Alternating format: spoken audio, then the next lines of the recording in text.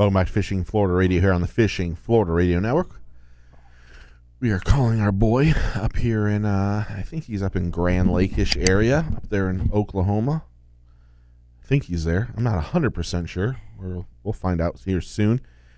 Talk to him and see how he is doing after his amazing championship deal he had going on. The first Redcrest Cup winner. First. The first ever. Never be taken away. Yeah, let me give him his proper props Do you right work? now. Your intro. 68 top 10s. Edwin, you listen to this. 68 top 10s. 11 wins, including the first Redcrest Bass Pro Tour Championship. He's the 2016 Bassmaster Classic champion. His sponsors include, let me take a big breath here, Nitro, Mercury, Zoom, Bass Pro Shops, Lowrance, Tracker Marine, Optima, Mustad, Megabass, Navionics, Pelican International, Luna Sea, Wiley X, Andy's Custom Lures, True Timber, and let me just say, he makes the best damn pecans on the face of the earth. His name is Edwin Evers. Good morning, brother. Hey, man. Good morning. How are you? Good morning. Are you at home? Did you make it home yet? Oh, yeah. I'm home. Oh, you are? Okay. I didn't know if maybe you had media stuff after the amazing first Redcrest Championship. Has it sunk in yet? Oh, it has. I mean, it fully has, but it's been a really busy week, doing a bunch of that media stuff, news channels and interviews, and, getting to talk to you. Pretty exciting stuff. Yes, it was. Watching it, I was watching you as I was doing my fantasy football draft. Did I text you that? No, you didn't. I thought I did.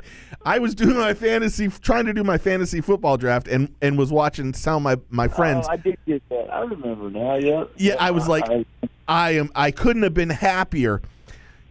I have to ask, you're leading that whole. You're leading the Redcrest Championship, and you go into that third period, and what is there, like an hour and 10 minutes left, and out of nowhere you go to arguably the greatest spot on the face of the earth.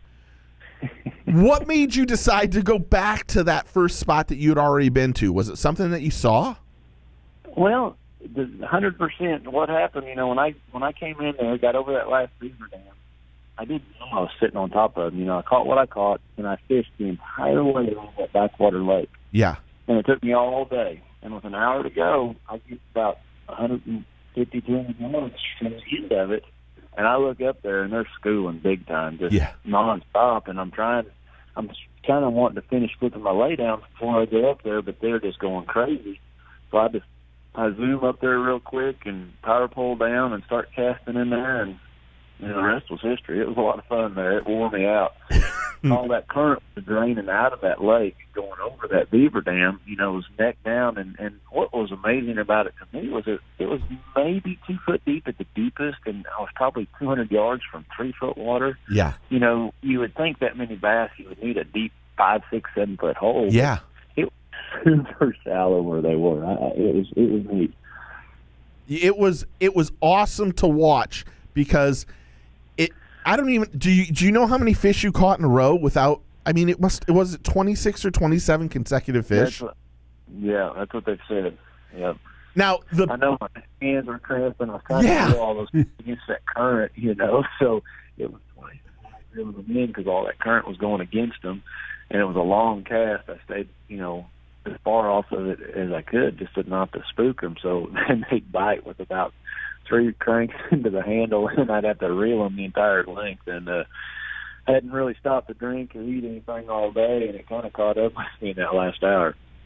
And to be honest, it was great television to start off with because you were just so on fire. And you want to know what the year that you were having to start off with Angler of the Year points, and you just had an absolutely magnificent year this year on the first year of this Bass Pro Tour. But then to see how, I mean, you were catching so many fish. At one point in time, you started reeling like with the back of your palm because your fingers were cramping up. Yeah, that's kind of embarrassing. But yeah. It wasn't. It shouldn't be embarrassing. It was great because it just showed. It kind of, we kind of put you guys on this super level hero. You know, we're all fans, but you could see you were catching so many fish. You were physically exhausted.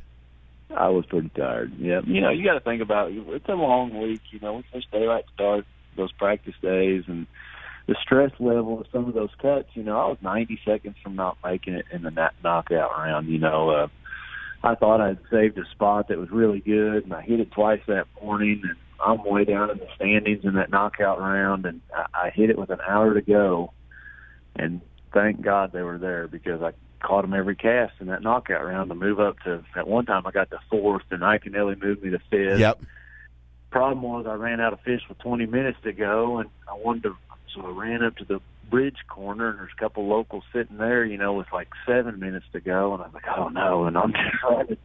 I go to the next spot where I think I can possibly catch one, and I throw out there, and I catch one and land it, but it hits the carpet. Well, during that 2-minute penalty, Stephen Browning catches a 210, unbeknownst to me, and passes me. And, you know, I'm in the penalty box because the fish hit the carpet, and then that fish weighed a pound or something, and I pass him by 9 ounces. And that last 30 minutes, I can't describe. My heart was pounding through my chest trying to make it to that round. You know, it was just those knockout rounds. They take the wind out of your sails. Yeah. They are truly exhausting. So if anyone missed it, they have it on YouTube. You can see this whole experience.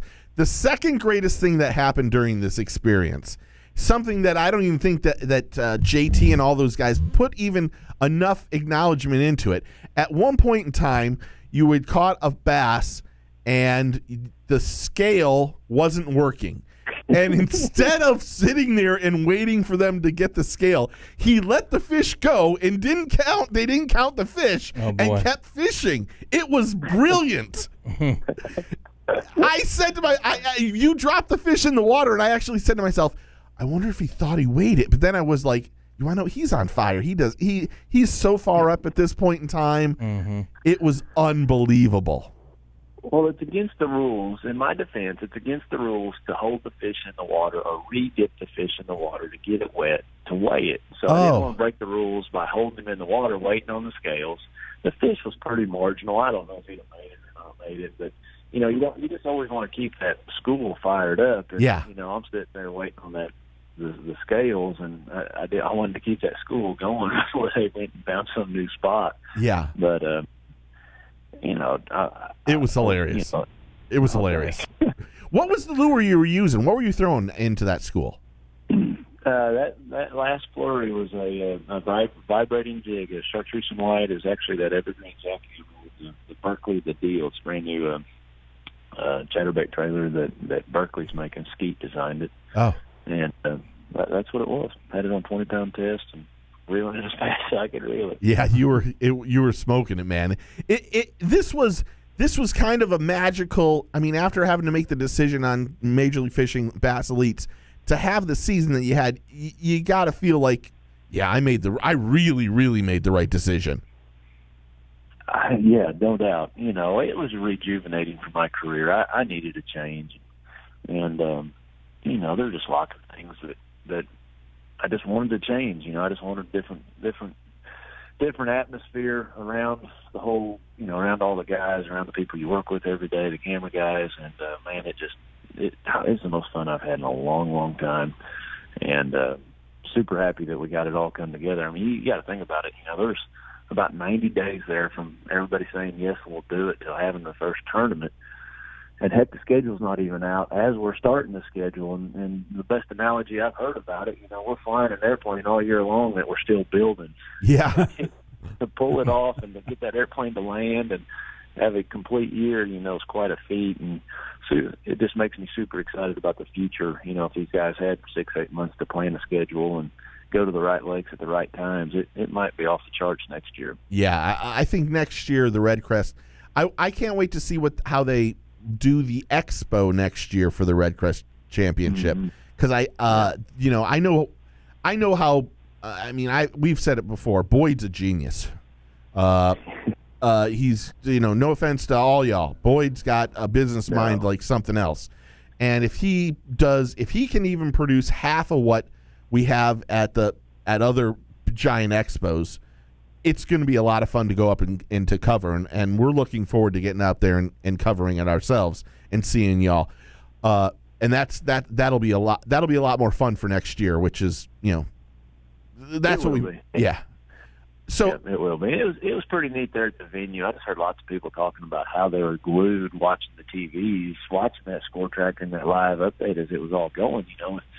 With the format of every fish counting, those cut lines are just crazy because that last 20 or 30 minutes, man. It even as a viewer, your adrenaline, your heartbeat starts going up. I mean, and I know you guys, and I'm I'm rooting for certain people, and I see you on there, and I'm like, okay, come on, Edwin, you can do this. I'm talking to the TV. My wife thinks I'm crazy, and but I'm like, come on, this is my boy. I want him to do well. Yeah. I don't need fantasy football. You always root for your favorites, I the do. people you know. I do. Yeah. He knows I root for him. I know. I mean, he brought in 63 fish, and I think the other Greg had 22. Oh, yeah, he annihilated him. Okay, my next question is, I think we can officially rule out that, and I don't know how we didn't see each other when you were here in Kissimmee. You can rule out now that Kissimmee is your least favorite lake, can't you? Definitely. Finally, I'll have to take that off my resume. It's definitely been better to me the last couple times. Yeah, second this year at the first tournament was really a good way to start off. Yes, sir, it was. I'm just so nervous going into the year. I told my wife, I was like, babe, it's going to be really, really, really hard to make the championship, let alone any of those cups. And it'll just, just with the 80 guys that have been put together, the Andy Morgans that come over from FLW, and just crazy good field, top to bottom. And I have to pinch myself every now and then that I'm where I'm at the end of the year, because I just can't believe that really happened. Yeah, there's one thing that Major League Fishing has done. You've put the best anglers in that group that could ever be combined. Oh man, it's no doubt. it's stacked from top to bottom, and even the bottom anglers. No offense to them, some of them are just absolute studs that just are scary. Do you think that the Major League format fits you better than what you've done in the past? I enjoy it. I know it's engaging. That I like covering water and fishing fast, and it looks great on paper. But I don't want to say the old format. I felt like I was fairly successful prior to this year. Under the old format. I think I made the a little bit. I think I understood it. I think I knew. You just need to put that trolling motor down and try to catch everything that you can possibly catch. Yeah. In the shortest amount of time that you can possibly do it. And I think I just kind of understood that, and I think that's why I had such a good year. I would just get down in an area and I'd first start catching them on a vibrating jig, and then catch them flipping. And if I had to turn around and throw a drop shot in there to catch 4 or 5 more, I would try to leave that area and make sure I brought every bass in the boat and weighted that I possibly could. Did you find that when you got on a school of fish, that because you were releasing every fish, that you could go back and fish for that same spot maybe a couple days later?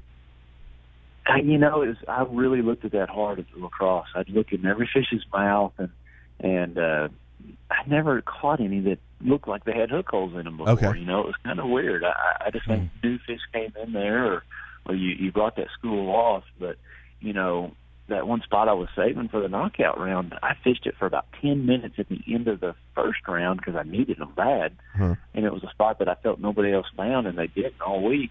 With the shell bed, just a real obscure spot. And, I was thinking, man, I'm really going to tear them up come the final knockout round. And, heck, I really got the knockout round, saving a great spot like that. And I just think they move, especially on that lacrosse. I just think they move a bunch, way more than I ever dreamed. And in practice, I caught 70% smallmouth. Really? And, and some of them were big, 4.5 pounds. Oh, yeah. And then come the tournament time, I caught 1 smallmouth, and it was the very last fish I caught the knockout round. 1. That's amazing. That's how much it changed. Yeah, you got to be really proud of yourself for the year that you had, man. It was a magical year from top to bottom. You really didn't have you had so many great finishes, and then to win the Angler of the Year and then the Redcrest Championship, dude, it was fantastic to watch this year. It really was. Well, thank you. It was you asked what it fully had, and it was something neat just to be in that first year and to be able to do it. It'll be one I'll never ever forget, and thankful that I was a part of. Yeah, you're the first champion of the Redcrest Cup. That's awesome. Unbelievable. Terrific. Forever. Yep. Your name's on there forever. Forever. Okay, well, I got to let you go. I hope that you guys are coming down for one tournament, hopefully in our neck of the woods next year. I really hope maybe Lake County. I mean, I guess I hope so. I guess I could text Boyd and see if that's good. I don't know when they're going to have they. Is there Where's any the suggestion idea? box? We'll put one in. Where's the? Have they started? When are they going to announce next year's schedule? Do you know that yet? I hear it's in the next couple of weeks. Okay. So there's big announcements coming, and I hear everything's coming in the next couple of weeks. So we'll know real soon. Awesome. They've been working really hard on it. So yeah, I don't see how we can't come down there. You guys got some of the best fisheries, and I'd love to be down there. Yeah, especially after this last year's Kissimmee. They'll bring it home this time. We're going from second to first. You think about the format. One last thing, Steve. You think about the format. Like, if the last place guy would have pulled up on that school of fish that I fired up, yeah, he wins. Passes me and if you remember back to Kissimmee, Dustin Connell in the last hour caught his best 5 were 30 pounds, but he caught 60 or 70 pounds in the last hour of the final day to make the next round. It's just what's exciting about that format is you're never, ever out of the game. And I think that's one of the reasons I felt like I was pretty successful this year. Because I know at the end of the lots of the first period, I'd be in 39th place out of 40 guys, but I was too stubborn to quit. And I just, I tried, to find them and kept moving. But it's a neat format. Yeah, it's unbelievable. You want to know what I can't? I got to make this fast. How did I not see you when you were down here in Kissimmee? I covered it for 3 days. I don't know. It's just crazy. I guess I don't know. Where were you hiding someplace I wasn't? I don't know. I didn't even see you at all. I even asked somebody for you. I'm like, "Where's Edwin?" I talked to Jason. I said, "Have you seen Edwin?" He's like, "He's behind me." I'm like, "I haven't seen him at all." Well, we'll make amends for that this year when we see it. Hopefully, you guys get down here and dude, doesn't matter. Congratulations on an absolutely stupid great year. It was. Thank you so much. It's wonderful to see. Everyone go to his website. Go get the best pecans. We didn't even talk pecans on the face of the earth. edwinevers.pecans.com. You can get him. He's one of the great champions we've ever had and one of the best dudes in the world. So thank you, Edwin, for the time. Okay. Oh, thank you so much for having me on. We'll talk to you soon, brother. Okay. Thank you. Bye-bye. Okay. When we get back from the break, we will wrap it up. You can't get any better than that guy. He's a class act, always has been, always available.